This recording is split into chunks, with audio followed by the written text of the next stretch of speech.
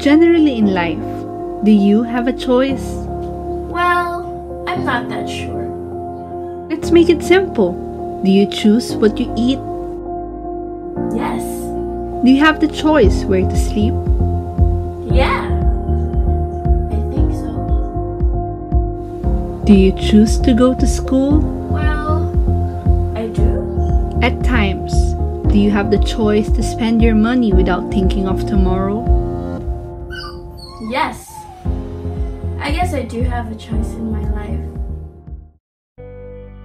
Lucky for you, but unfortunately for the poor, they are put to a reality where most of the time, they do not have a choice. They are stuck in a cycle where once they are born in poverty, it will likely pass to their children. And most often, the increasing poverty rate is blamed to them, the poor and marginalized, claiming that they could have made better choices. But the question is, did they choose to be poor? Do they even have a choice? In 2018, PSA reported that 16.6% of the population of the Philippines are poor.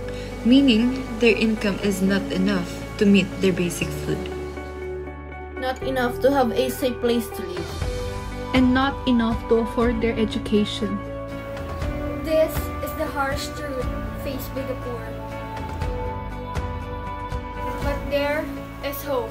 Fortunately for some of us, we are at advantage. We are privileged to have a life made out of our choices. So use your voice for the better. Choose to help the marginalized.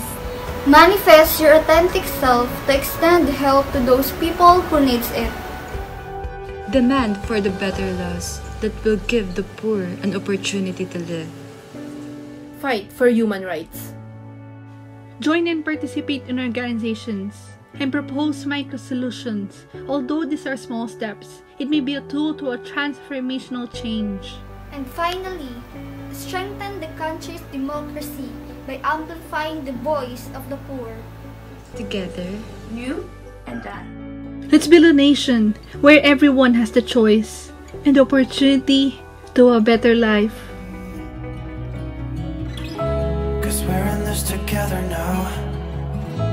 You and me together now. Once the poor